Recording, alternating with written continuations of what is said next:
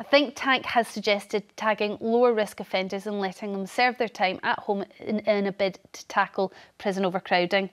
The Institute for Government say that if criminals don't breach their conditions and no space becomes available during their sentence, they will never see the inside of a prison cell.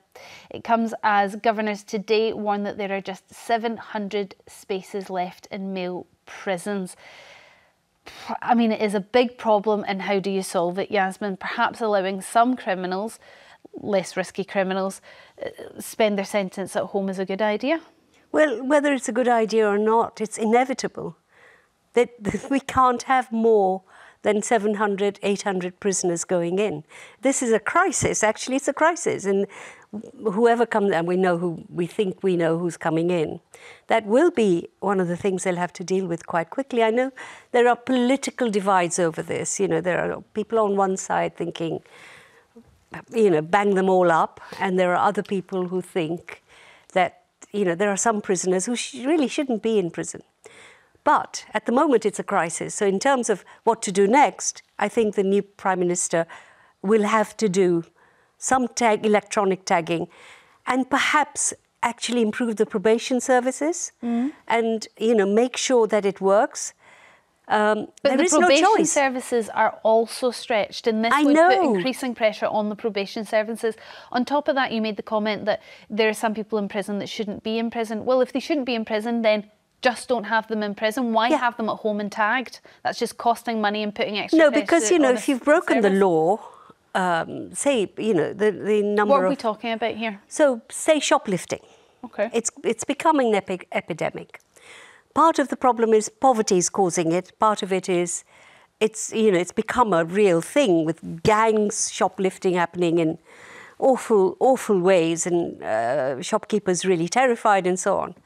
Now, some shoplifters don't need to be in prison, I think. And so we could look at that. There are other small crimes for which... Drug offences, there's a kind of gender divide here. More women are put into prison for lower crimes. I have read this somewhere at one point. Now, I don't know whether that shifted, but certainly the women's prisons, and I've been in women's prisons. I've also been in male prisons. And, you know, even years ago, they were pretty miserable places. So, you know, I just think we should think again. I wonder whether there's benefits actually to having criminals serve their time in the home. They say that one of the consequences of putting someone behind bars is on the children of the criminal, and it can really affect them, particularly, they say, if it is their mother. And therefore, having a criminal spend that time at home may work out for the better in the long run, Cristo. I think that this is a really stupid idea. I understand, I agree with you that we're sort of in the last chance saloon and in desperate territory. On that, I agree and say this might be one of the only ideas left. But I think it's incredibly stupid for a number of reasons. Firstly, I think that a lot of people who low-level offend, I think one of the problems that we've got in this country is that low-level offenders, it takes quite a few offences until they actually go to prison. And the problem with that is that actually, and I've spoken to a lot of people in the criminal justice system about this, that it means that actually they don't get scared of the system until they've been in it for so long that it almost becomes a badge of honour. Whereas perhaps if those lower-level offenders were given, you know, a night in the cells or a couple of weeks in prison, it might actually stop them reoffending. So I'm worried that then them going into their home instead, that's going to be no disincentive to not offend again. Secondly, I think that it would make more logic to me that if we did have to do this, that it would be people whom have already served some of their sentence and actually have a proven track record of being well behaved. But this is already the problem I think they're having is this is already happening. A lot of prisoners are now leaving 12 weeks or 10 weeks before the end of their due sentence and spending that time tagged and at home. But at least they've done some time in prison. I think going straight into the home. I mean, we've got, as Yasmin, and you're absolutely right, we have an epidemic of various lower level crimes that seem to be forgotten now. And I don't think that you're going to solve those lower level crimes by putting people straight into their homes, where of course they've got, you know, loads of entertainment. They've got, it's basically, you know, I'd love to just be able to stay at home. It would be absolutely wonderful, you know. Every day is a punishment day. I think the other thing that we're maybe missing here, Yasmin, is the victims of the crime, and they may not see this as much of a punishment. Absolutely, and I you know, but listen, losing your freedom, if tagging works, and often it does, not being able to step out of your home unless, you know, whatever, you have to go to hospital or something, is a big loss. Losing your liberty is a big loss. It's not easy.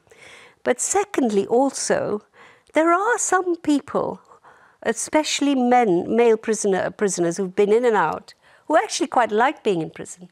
And it's become a kind of school for further crimes. So actually, maybe making somebody stay at home with the family and, you know, maybe being put through some kind of retraining of the mind that you don't live like this. Isn't it going to be more difficult to work out who they're associating with? You know, if you're in your house and you're tagged, you can stay in your house and you're tagged. You can talk to somebody through the window. Somebody can come into your house. Yeah, but your phone is taken and your computer is taken. Okay, but then you might be living with your partner. They have a phone. Yeah. It might be quite hard to manage who the criminal is associating with, and therefore they could still be running the ship from within their house. It's still safer than the people they're associating with in prison. Okay. We've seen. But can they run a drugs business, yes, a shoplifting business more easily at home or in prison? Well, I would argue probably more easily at home. Prisons have become drug businesses. We've seen documentaries about that. But why make it easier? Like that's what I can't get my head around. I totally agree that there's a crisis and something needs to be done. And actually, we need to start building prisons and we need to start building infrastructure in this country to actually accommodate the population. I just feel like we're sort of giving up by saying, oh, you've done something bad, like just go home and watch Storm. Well, I mean, if you're going to pick a programme, it's not a bad one to watch. Tim from Merseyside, you're up first. What do you think about letting criminals spend their sentence in their house?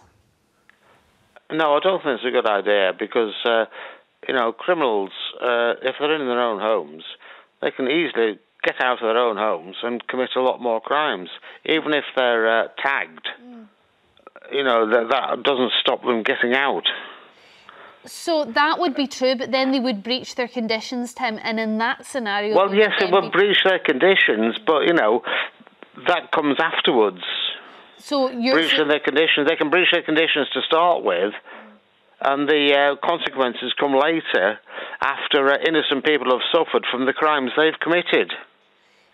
OK, are there certain crimes that would make the individual less risky? I'm trying to think what this would be. Maybe blue-collared crime, maybe fraud, something like that, where they're not necessarily a risk to society, but they still need to be punished. Things like fraud, you know, where they go to open prisons or they get, you know, oh God, they get things like a financial penalty. They get fined, you know, they're fraud. Why would you bring fraud into it? I'm thinking about, you know, serious crimes where, you know, if they're placed in their own homes and they can easily get out and commit more crimes, even if they are tagged. Tell me what the serious crimes are, because just to confirm, this suggestion is for less risky criminals, so it's not for violent or sexual offenders, it's not for terrorists, it's not for those kind of individuals, it is for the lower level crime. And I do struggle to use that because I'm sure if you're a shop owner, you're not going to think shoplifting is a low level crime. But those are the sort of crimes that we're talking about, that you're not endangering other people necessarily. No, if they're low-level crimes like fraud, yeah, you know, they don't need to be sent to prison. Oh, so you wouldn't send anyone committed of any kind of fraud, even if it's millions and millions of pounds, to prison? Well, it depends. If it's an enormous fraud where people have suffered and have lost their pensions, things like that, yeah, and then, yes, I would send them to prison. Okay. But if it's low-level fraud, well, no, you don't. OK, I think we're going round in circles, Tim, but thank you very much for your call. But I think Tim sums up actually how the population would feel about this if it is somebody that isn't necessarily posing a risk to individuals in a sort of violent or sexual way that perhaps this is a good suggestion in the short term to tackle the issue? I think there are a couple of interesting points from Tim's call. Firstly, I think you're right to call out the difference that some people see with low-level crime, because I think that my point is that low-level crime, if it's not perhaps more harshly dealt with certain people, it leads to higher-level crime. But also, I think the other thing that Tim exposed was if people know that there isn't the room in the prisons and they're tagged to stay at home and then they break those conditions, well, are they still not going to go to prison because there isn't the room? Well, I think the idea would be to leave enough space in the prisons for the percentage of people that would offend while they were in house arrest. Well, then put them in the prison if there's enough space in the prison. But the point is, prison, often people who've committed low-level crimes go to prison and learn. Actually, it's in prison that they graduate to more criminal serious university. Crimes. It is. Well, we need prison reform. I think we're actually in agreement. I mean, I've met young guys who, stole cigarettes or whatever they stole, I don't know. And they ended up really being groomed in prison by older prisoners. So you have to be really careful. Prison isn't the place which sorts criminals out. Not our prisons, anyway. And perhaps the house arrest has to be done in tandem or in conjunction with rehabilitation of some kind.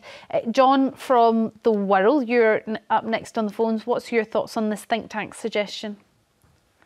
Basically, the way I look at it is to stop the criminals first. And I believe in there's a lack of discipline around, and it should be full conscription to people when they leave school, except for certain extenuating circumstances, like basically if they want to go on to further education, fair enough. But there should be discipline instilled, because this is when your gangs are forming. When kids come out of school, they've got nothing to do. They form gangs, they start all these criminals, and that also will start to cut your prison population down. I mean, John, unfortunately, there's lots of kids out there that aren't even going to school. They're supposed to go to school, they're not. And you want to put national service in there. How are you going to get these kids that aren't even going to school into national service? How are you going to get them to go there? Well, I'm not on about kids. I'm talking about, in general, conscription should be made. Conscription should be made from the very beginning. They have to start somewhere. But hold on, John, just to be very clear with what you're talking about when you say conscription, so are you talking about people that aren't necessarily in work? You want them to go and do some sort of... No. Conscription into the forces is when they leave school, when they used to have conscription. Has anyone ever looked at what the... That's what I thought you meant, but I'm telling you, if they're not going to school, I'm asking you, how on earth are you going to get them to turn up for their shift? Why aren't they going to school, for God's sake? Why aren't they going to school? That's parents' problem. They should be in a very minority.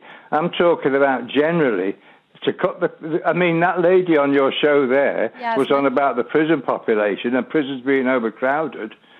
With conscription, you could cut the prison population down. So, John, are you suggesting we would take people that have committed crimes and rather than putting them into prison, make them join the army? Because I'm sure professional soldiers would have an issue with that. No, you don't wait for them to go into crime and then put them in the army. You have full conscription like it used to be from the age of, say, 18. Predict the future. Go into the age of 18. Go into the forces, right? Say for 3 years, right? Get some discipline instilled. Yeah. And basically then you will cut your crime rate right down. When they used to have conscription, when I was in the Air Force years ago, and there were still people conscripted into the forces, has anyone ever looked to see what the crime rate was in this country when we had conscription? Well, I mean, no, I don't have the stats for that. But, John, we've gone slightly off topic, but I hear you're in support of some form of national service in order to get more towing of the line of society. John, thank you very much for your call. Thanks for all your calls on this.